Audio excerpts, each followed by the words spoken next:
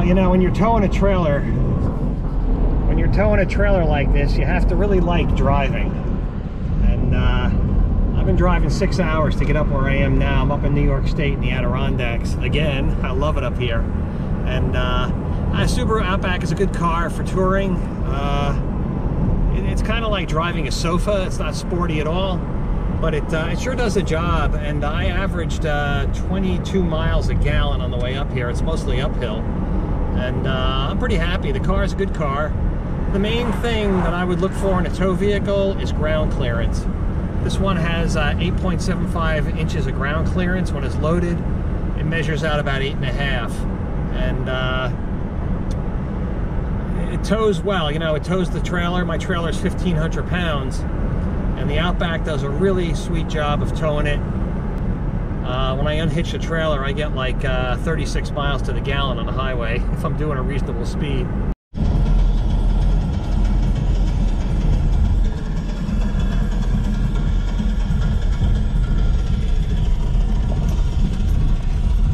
So on these roads, you want to turn off traction control when you get on these roads.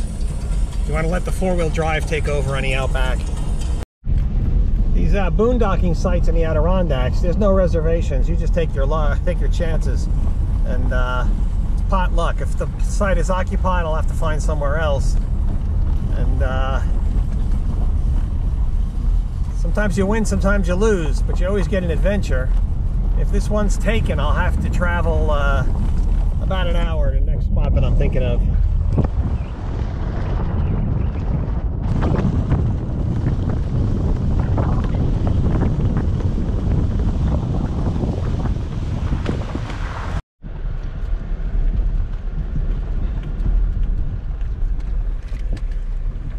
Now, this is what happens when you post an exact spot on the internet. Tons of people come here. It's no longer available. Here's the other campsite. 1, 2, 3 trailers in there. Some of these are hunting clubs too. Some of these places, hunting clubs come up here and use the land.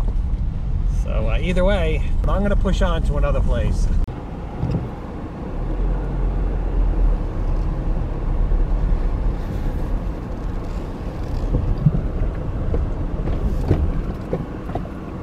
Really a challenge to get into these places.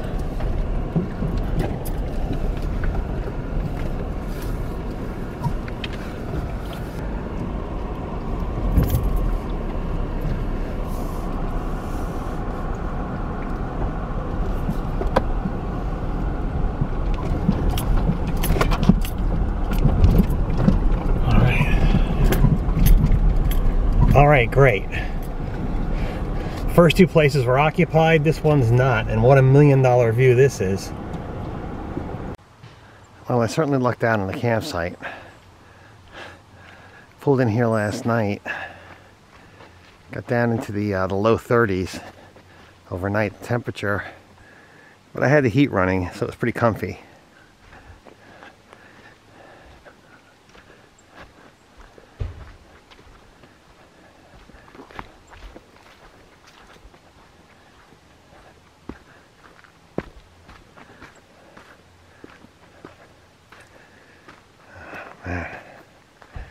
Really nice.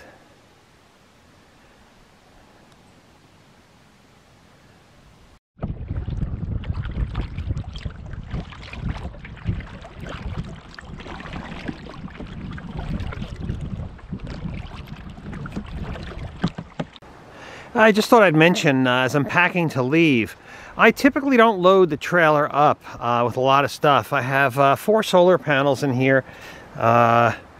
There's a 5th one under the mattress, but I keep the weight light in here because it increases the tongue weight. That's how much the weight presses down on the car. This trailer, my setup, the way I have it loaded with the tongue box and the weight that I carry in the trailer, I'm at the maximum tongue weight that this car's suspension can handle. That's the weight pressing down on the chassis. And you know, it's not good to exceed that. You'll see cars on the road, you know, with bouncing down the road with the fenders overlapping the wheels. You can see they're tremendously overloaded. That's an unsafe condition that should not take place. The cars are overloaded. I see it on the on many videos. You can see it on the highway when you go for a drive. Somebody driving an overloaded suspension. That's not good for the car. It's not good for stability or safety, etc. So I can carry, you know, a little more weight in here. I could put in the kayak if I wanted, but I also have to consider how this stuff bounces around when I'm going down these dirt roads. And I typically, this is how I normally travel. There is gear in the trailer, you know, pots and pans and electronics and stuff, and that's all fine. I've actually weighed all this out. I've you know, used the trailer jack and put it on a scale and weighed it.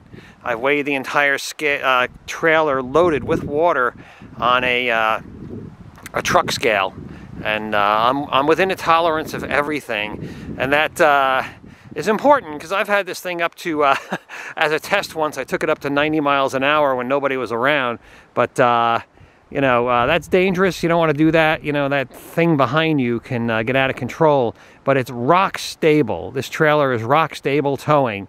That doesn't mean you can be a jerk. You still have to be very cautious changing lanes and stuff, allowing yourself adequate stopping room, even with the trailer brakes. So when you tow, you just want to be sane, and you want to abide by the rules, because those rules are there for your safety. And this trailer is compliant. So is my car. It's a match system. So back on the rear end, I stow everything for travel that needs to be secured. I close these I close these sliders so these drawers won't slide out. Everything in these drawers, everything is going to be quite a mess when I get to the next place. It's shaken up. I'm used to it. I have dividers in there, and it's not a problem for me.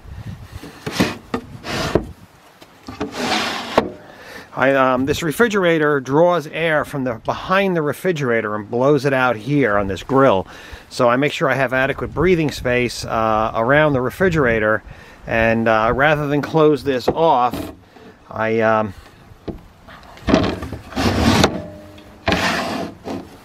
usually drive something like that. That will keep the drawer of the refrigerator in, and it will still allow it to breathe. So I'm pretty much ready to go here. You know, when I get to the next stop, if it's a bumpy road, these cups will be all over the place.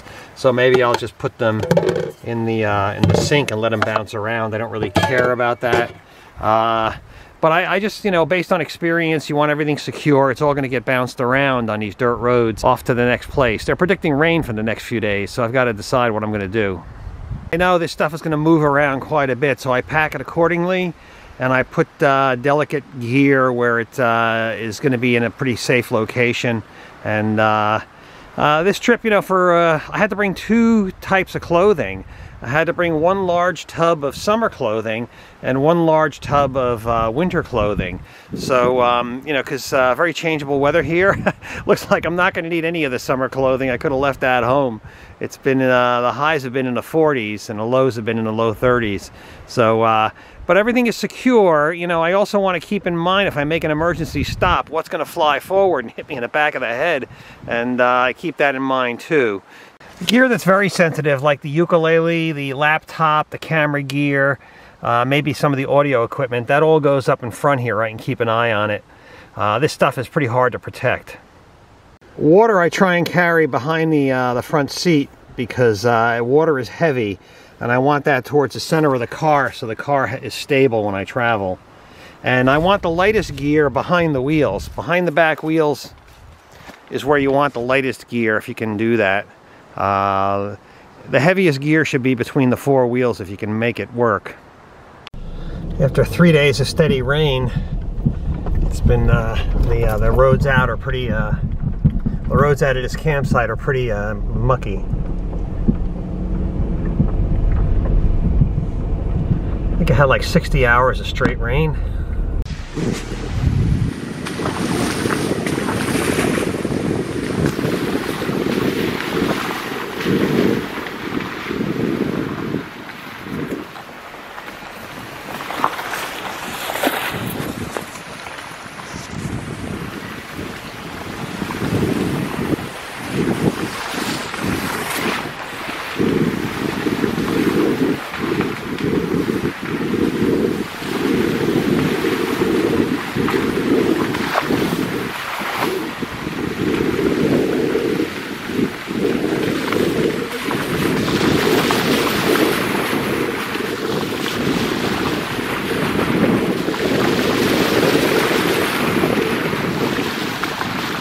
Chris and Leslie. I bumped into them out here in the middle of nowhere in the Adirondacks, and they're both smiling. And this is Finley.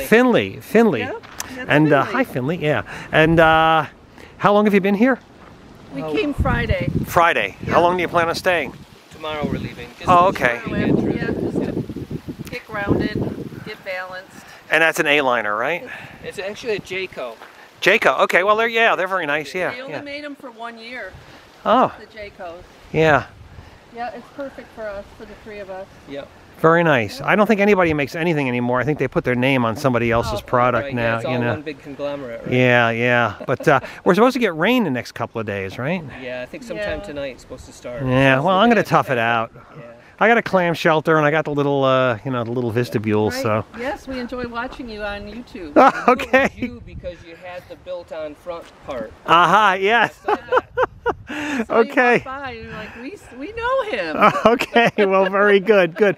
Well, you enjoy your stay, and you as Finley, you well. just have a great day, Finley. Okay. This doesn't get any better than this for No, a dog, he's living does his it? best life. Yeah.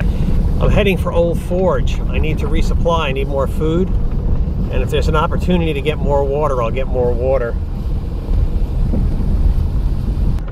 A lot of down leaves here, very slippery. I had to switch into X mode on the 4-wheel drive on the Outback, and it really did work. It got me up some pretty steep stuff with good traction. It's amazing. I bought traction pads in case I get stuck, but I hope I don't have to use them because I'm not looking forward to that.